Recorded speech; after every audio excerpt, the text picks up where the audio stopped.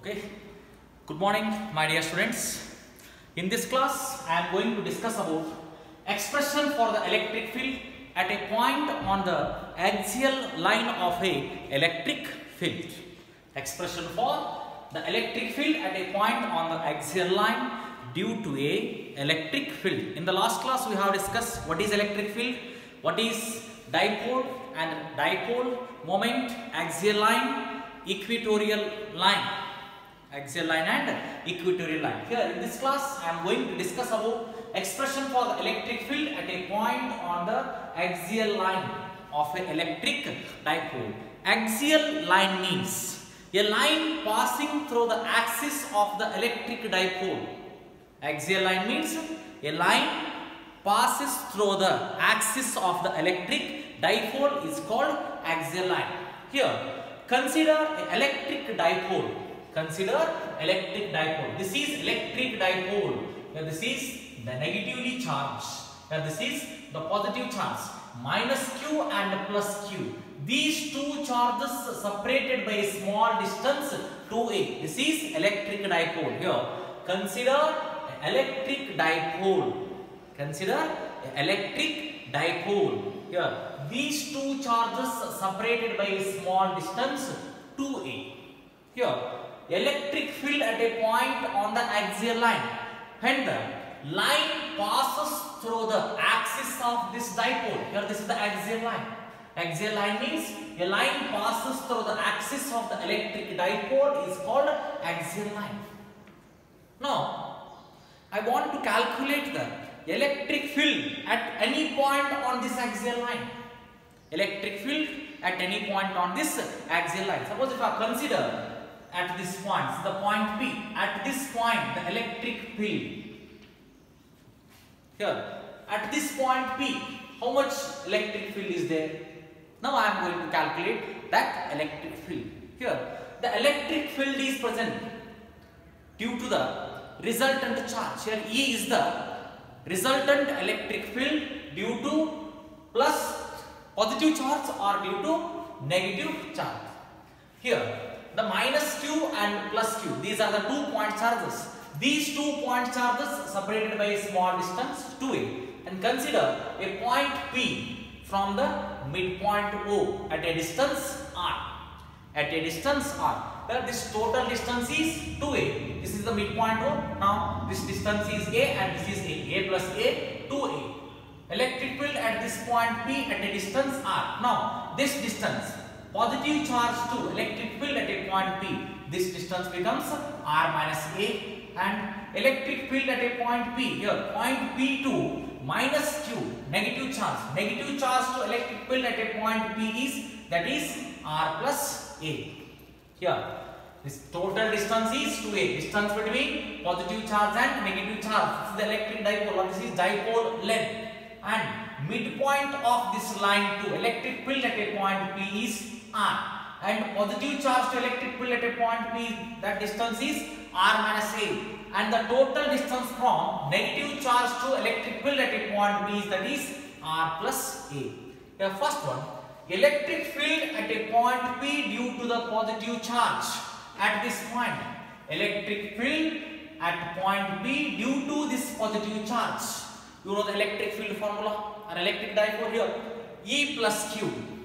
Here electric field due to the positive charge is equal to 1 divided by 4/5 epsilon naught Q divided by, due to this positive charge electric field at a point P, the distance between positive charge to electric field at a point P, that is R minus A, that distance Q divided by R minus A whole square along the positive x-axis. Along the positive x-axis. And the next concept is electric field at P due to minus Q charge. Electric field at this point P due to the minus Q or due to the negative charge. Here the distance between negative charge to at point P is, that is R plus A.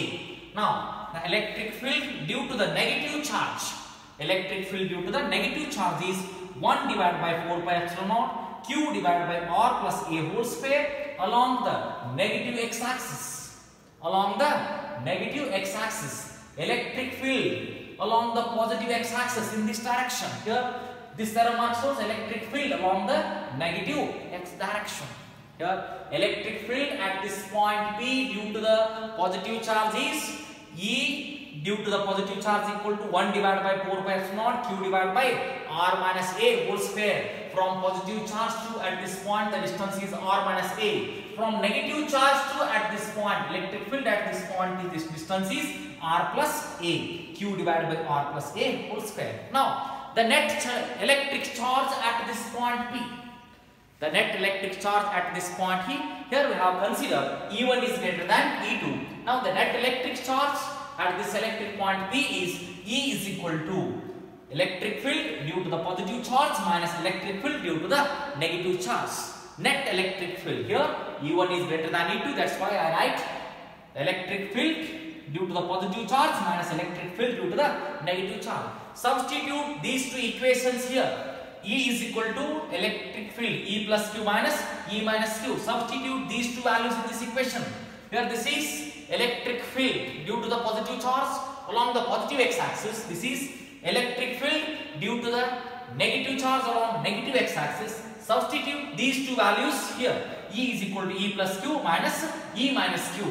Now you get this equation. E is equal to 1 divided by 4 pi epsilon naught Q divided by R minus A whole square minus here this is electric field due to the positive charge. Electric field at a point P due to the positive charge minus this is electric field at a point P due to the negative charge, that is 1 divided by 4 pi epsilon naught Q divided by R plus A whole square. Here take common term outside, you get Q divided by 4 pi epsilon naught 1 divided by R minus A whole square minus 1 divided by R plus A whole square. Here cross multiply this, here you get Q divided by 4 pi epsilon naught R plus A whole square minus R minus A whole square divided by R minus A whole square R plus A whole square. You know the formula A plus B whole square, A square minus B square whole square or A minus B whole square. Here it is in the form of A plus B whole square. Expand this equation, you get R square plus A square plus 2RA minus A minus B whole square. R square minus A square plus 2RA. Here R square A square, R square A square. These terms are cancelled.